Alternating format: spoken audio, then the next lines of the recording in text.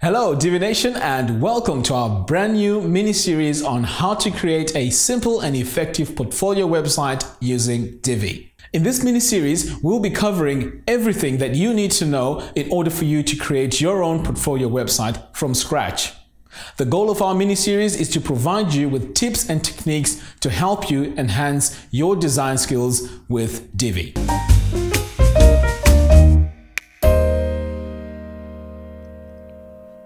So this is the design that we'll be working towards in today's video. As you can see, we have two versions of the About and Contact page. Okay, so before we get started designing this page, what we're going to need is a few assets in place. And these are our background image, which has the dimensions of 1920 by 1300 pixels.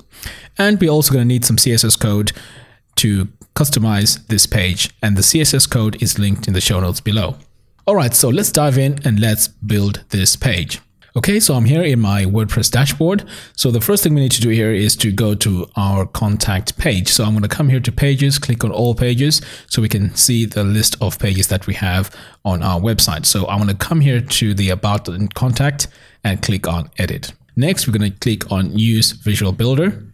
Okay, so what we're going to do here is we're going to add a single row and a single column. I'm just going to close this for now, and then I'm going to add a background image.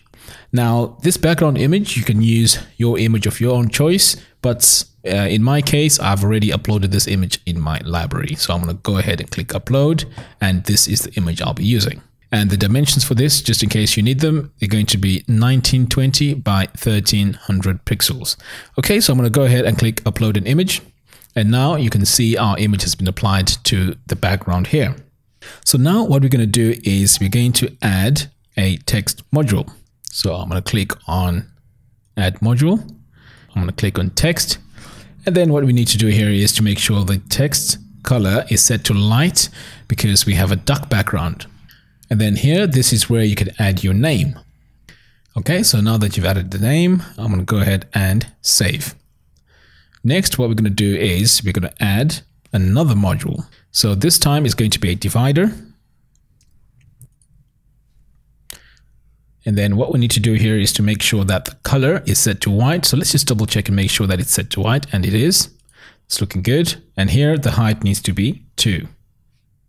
And then finally, what we need to do here is to show the divider. So now we have that line showing. So once you're done with that, go ahead and save. Next, we need to add another row. This time it needs to have 2 columns. And these 2 columns both are going to house the text. So I'm just going to add the text module. And then here, what we need to do is to change the text color to light. And then for now, we're going to add some dummy text in there. So I'm just going to go ahead and paste it. And then I'm going to go ahead and save changes. So since we need another text module here, what I'm just going to do here is to just duplicate this and then drag it over like that. And then I'm going to go back into the settings and then just paste my text. And then once you're done with that, go ahead and save. Now, the next thing we need to do is to add a form. And to do that, we're going to need to add a new row. And we're going to make sure that it's a single row. And we need the contact form. So I'm going to click on the contact form module. Okay, so now that we've added our contact form, for the meantime, we're going to go ahead and save the changes. Okay, so now let's go back and start styling all our modules. So let's start off with the first module here. So let's go into the settings, and then we're going to go into the design mode. Make sure the text font is Roboto Light. So we're going to make sure that it's all caps, and also the size is set to 34. And then finally, on the name, we're going to add some CSS code. Okay, so I'm just going to go to the main element and then paste the CSS code. Okay, so we're done with setting up the name. So we're going to go ahead and save. Now let's go on to the next section. So here we're going to go into the gear icons and make sure that the top padding is set to 20 and then everything else is set to 0 like that, and then go ahead and save. Okay, so let's go ahead and style our contact form and also add some fields. So I'm going to go ahead and click on this gear icon to access the settings. And then here, the first thing we need to do is to set the display capture to no. By default, it's set to yes. Okay, now we need to add the title, and the title is just pretty much called booking inquiries. And then it's time to add the form fields. So I'm going to click on add item. So we're going to call this project. And in the next field here, which says title input, this is where you can also describe what goes into the form. So you could just add whatever you need to add in there. Okay, so I'm going to make sure that this option here, which says full width, is set to no, because we need to take half of the width. Okay, so now that we have that in place, let's go ahead and save. Now we need to add one more. Let's call this one budget. Okay, so my description here is budget minimum order $5,000. Okay, and again, we're going to make sure that make full width is set to no. So now you can see these two fields are sharing the same row, which is exactly what we need. So I'm going to go ahead and save. Now, we would like this message area to be right at the bottom. So in order to do that, we can just come up here and drag it right here to the bottom. Okay, so that's looking good. Now we can see here right at the bottom that this button doesn't match our design. So what we need to do is to go in and make some changes to it. So to do that, we need to go into the design mode, scroll all the way down and click the use custom styles for button. So I'm just going to activate that, click and make sure it's set to yes. So the first thing we need to do here is to make sure the text size is set to 16. The border width needs to be 2 pixels. The border radius needs to be 1 pixel. And then here, the font needs to be open sans, and we need to make sure that it's bold so it really stands out.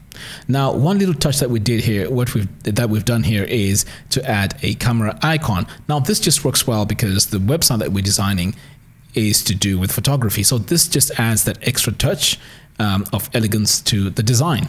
So here, the camera is selected. So once we're done with that, let's go ahead and save.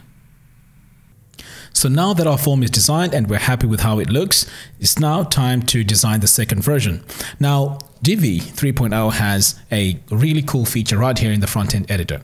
We can actually duplicate this section and then make changes to the second version without actually deleting the first one. So I'm going to go ahead here and show you how to do that. So I'm going to come here to this duplicate button. And now we have two versions of the first of this design. So what I'm going to do here is I'm going to disable this top one. So to disable, all you have to do is to right click on this area here and then click on disable, and just make sure that you disable all these 3 devices. Okay, so that's looking good. We can just click away and then scroll all the way down here to the second version of the design. And let's start making changes. So the first thing we're going to do here is to add a new row, and we need 2 equal halves. Okay, so I'm just going to go ahead and close this for now. So this is now where we're going to drag all our items that we need into each half. So the first thing we're going to do here is to drag the name and also this content. Okay, so I'm going to start here by just dragging this text module to the bottom here, like that. And now we're going to need the title. So we're going to move that module all the way down here. And then finally, we're going to need this divider. Okay, so that's looking good. Now we don't need this here, so I'm just going to go ahead and delete. And also I am going to delete the second one. Okay, so that's looking good. Next, now we need to make sure that all this information is now here on the second half.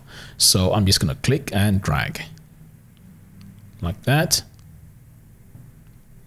Okay, so there's a few more things that we need to do to make sure that this form looks the way we want it to look. So let's start off by adding some CSS code. So I'm going to go to the module settings here, click on the CSS tab, and make sure that we replace this code because this was carried over from the first design. So we're going to paste some new CSS code, and that's just going to realign things to make them look a bit neater. Okay, so that's looking good. So we're going to go ahead and save. Now we need to add a new row with one column. And then here we're going to add a divider. So just to add a bit more space to the bottom of this form or this page, we need to make sure that the height is set to 350. Okay, and then let's go ahead and save the changes. So now that we're happy with the design, all we have to do now is to go ahead and save. And then we're going to exit the Visual Builder. Okay, so this is our final design. So this is the first version that we did. And then if we scroll down, this is the second version. So there you have it. Thank you all for watching. If you like this video, please give me a thumbs up and do follow us on our social media platforms. We will be producing more and more of these videos. Be sure to subscribe, because by subscribing, you will be notified when we produce more videos. Until next time, thanks for watching and see you soon.